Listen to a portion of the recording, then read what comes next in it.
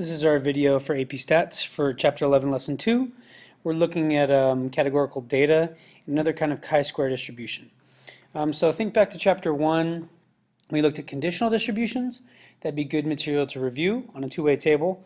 And then also think back to Chapters 5 and 6 in probability and what it meant for different samples to be independent in terms of probability. So one outcome should not affect another.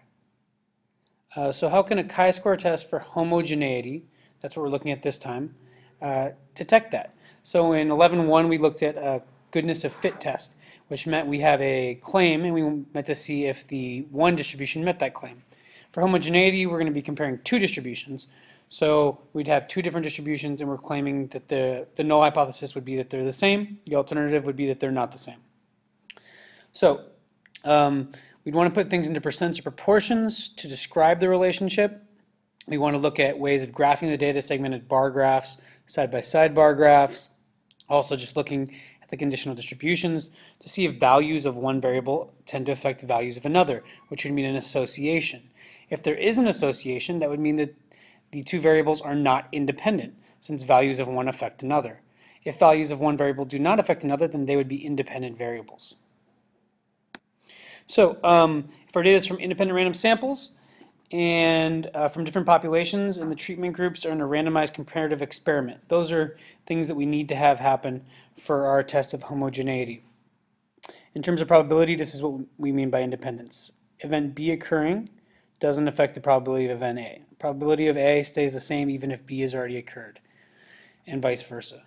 So we're going to go ahead and have a null hypothesis. The categorical variable is the same for all populations or treatments. So that could be two different populations, or it could be a treatment group and a placebo group. And then we can compare proportions of successes and see how far they are from each other to see if there is statistically significant evidence that the two distributions are not equal.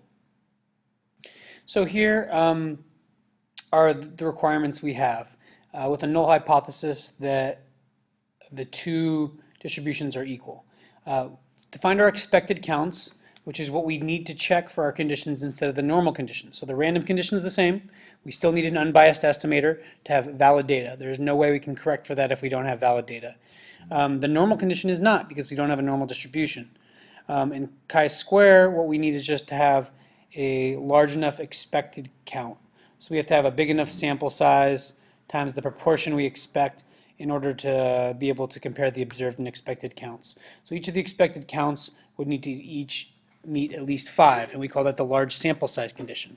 Then the independent condition is much the same, that if we're sampling without replacement, we can't sample more than 10% of the population, or calculations can break down, and that we can also, one variable shouldn't affect another, so we should have independent values, although that's what we're testing for here.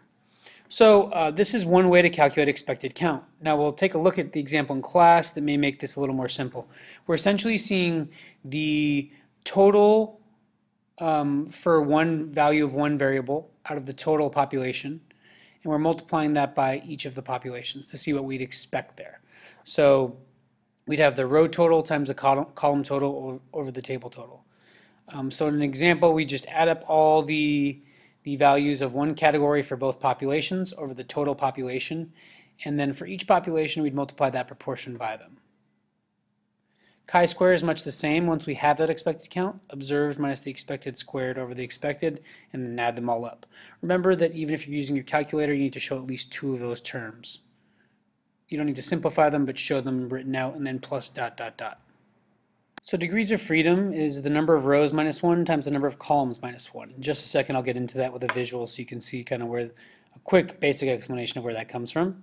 Remember that a large value of chi-squared is evidence against the null, because that would mean that's a result of the observations being further from the expected values, would give us a larger value of chi-squared.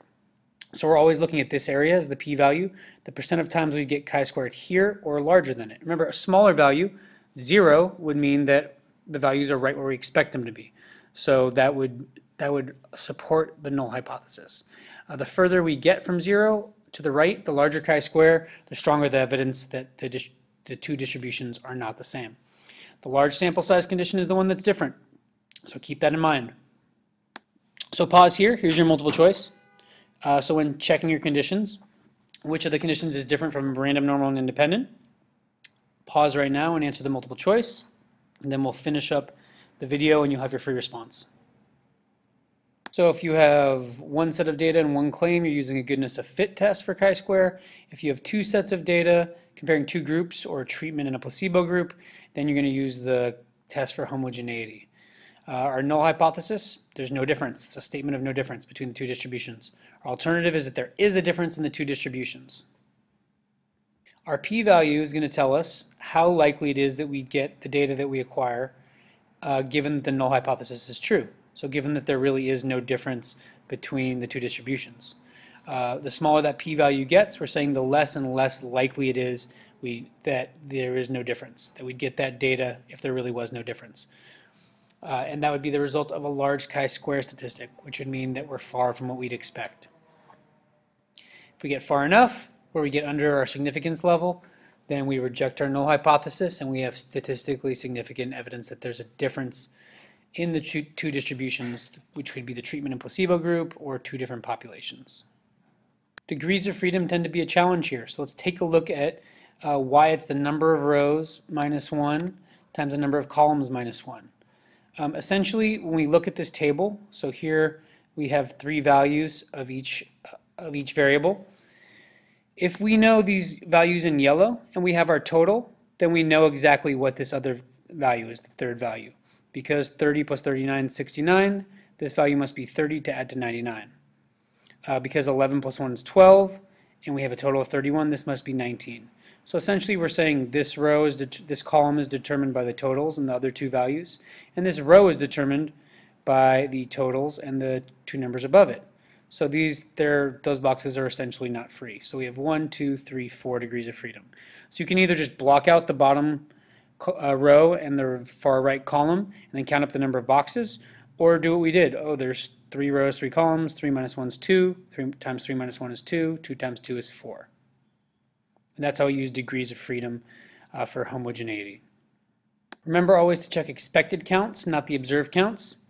There's a lot of comparable situations where we could use chi-square or a two-sample z-test.